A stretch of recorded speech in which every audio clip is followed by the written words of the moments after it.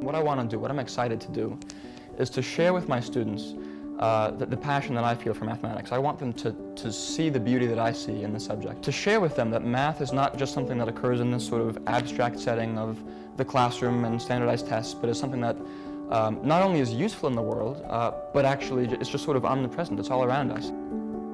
Planning. I'm every day brainstorming what I'm going to do with them, what kinds of things I'll do at different parts of the year, different places in the curriculum, what my routine will be. So it's a very exciting time.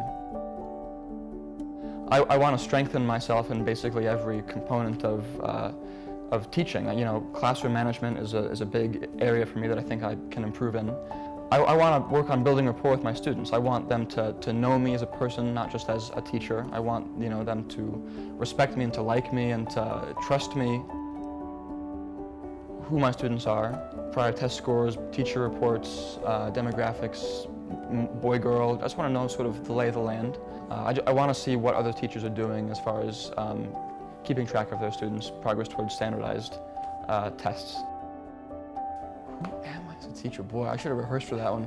I am, as a teacher, in some ways, the person that I was as a student. I think it's very important to retain the curiosity that I had when I was at the age of my students, and to show them that, at my age, I still have curiosity and interest in and passion for the things that I'm trying to get them to learn. I love math. I think it's awesome, like legitimately. If I wasn't teaching math, I would still be doing math on my own time. And that's who I am. I'm someone who wants to inspire my students to see math in the way that I do. I want to show them how cool it is. Things are going really well. I had management issues, I would say, for the first 5 or 6 weeks.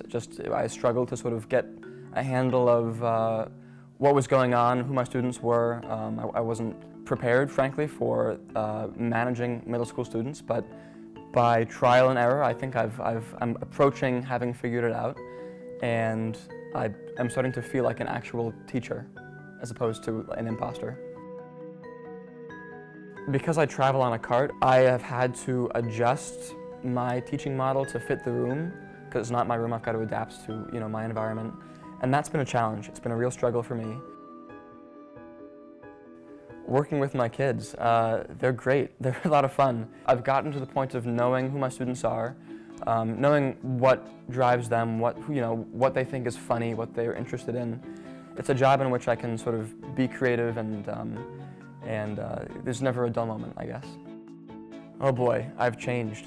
I have become a teacher who is very concerned with students obeying procedure and routine. I started the year as a teacher who was funny and engaging, while I still want to be those things, I've got a lot more of an emphasis now on what your expectations are when you come into my class. It's a very procedure-oriented environment.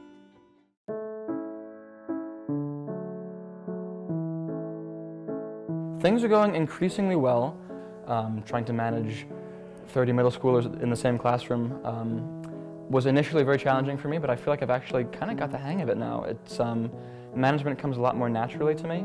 What I say goes now, whereas in the beginning I think that wasn't necessarily the case. I was much more of a negotiator.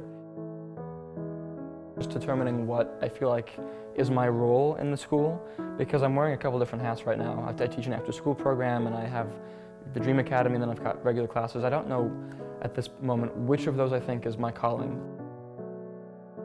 Hope that I will have a great day.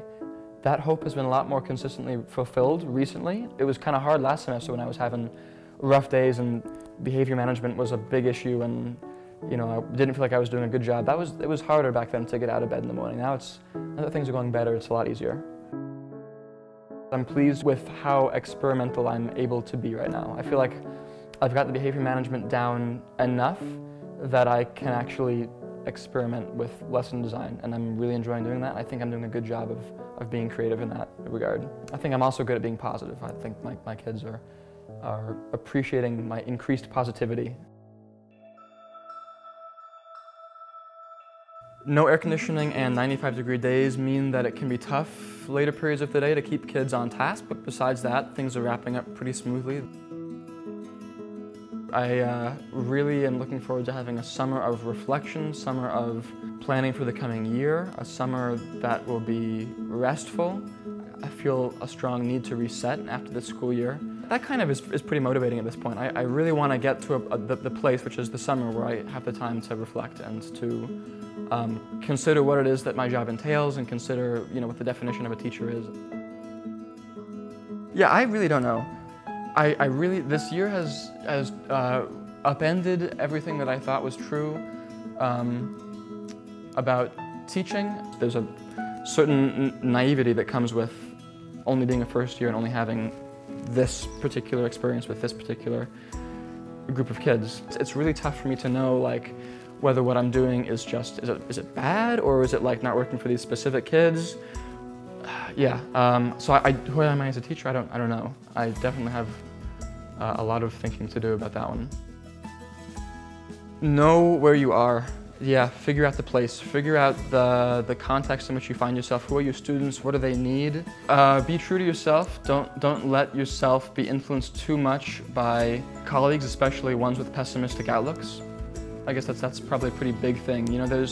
There is, I estimate, within every school, probably positive and negative currents of conversation. Steer clear of the negative ones. Otherwise you'll wind up a cynic real fast. It didn't happen to me, but I guess it could have. It's been very tough. I will always look back and say to myself, I made it through this, so I know that I can do it. I really think that this is probably going to be the most challenging year of my career.